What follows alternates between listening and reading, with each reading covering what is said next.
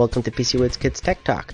Today I wanted to quickly go through the Windows 7 release candidate installation. Okay, so this is very brief. For those of you who have gone ahead and installed the Windows 7 already, then you might have seen these screens, but for those that are thinking about it, burn it to DVD once you get the ISO image and boot up your machine with that DVD. That's the way to install it. Now whether you want to upgrade or install it side by side with another OS or fresh, it's up to you. I installed it brand new fresh on an empty drive, 500 gig drive.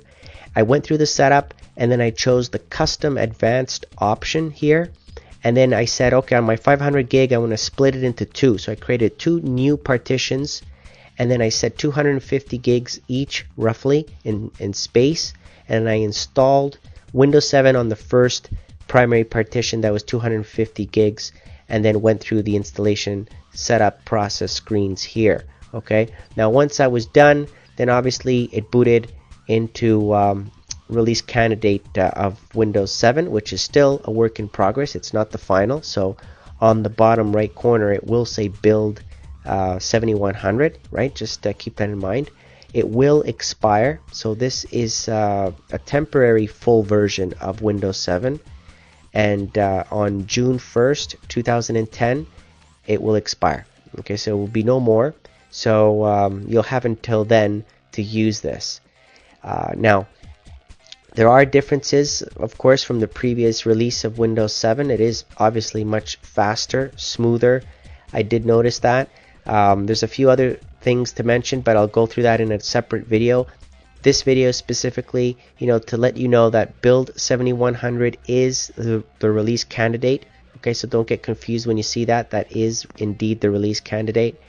And the way that I've set up my disks are straightforward. In my case, I just have two disks. So if you go into your admin tools or your manage disks in Windows, you'll be able to get to the partitions and then see how they're allocated. In my case, like I said, I have a C and a D, 250 gigs roughly each. And on C, I install Windows 7, and on D, well, I can install Windows Vista, or maybe I have Vista already, or XP already on that drive, or Ubuntu, or whatever. Okay, so but the main thing is allocate its own partition, its own space. Okay, and then in its own space install Windows 7. So if you have an unallocated area, then you can format that and or split it up into at least 20 gigs or 50 gigs or however much you can afford to install Windows 7 and test it or try it out. Okay, these screens that I'm showing you here from Windows 7 are basically the same screens that you would see in Windows Vista or XP. Maybe not as flashy, but the options are exactly the same.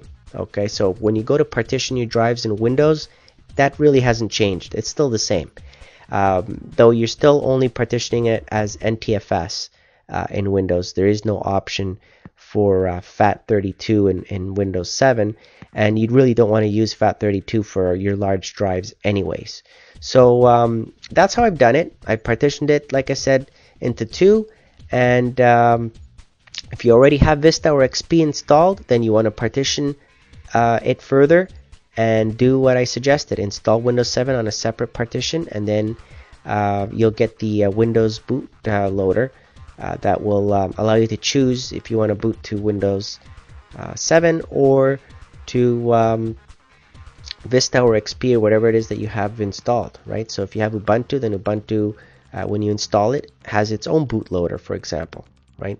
So anyways, these are the screens for basically partitioning your drive, and it's straightforward. You just right click on a partition and you choose the option to create a new partition and format it, and it does it for you. It just takes a few minutes to complete the whole process.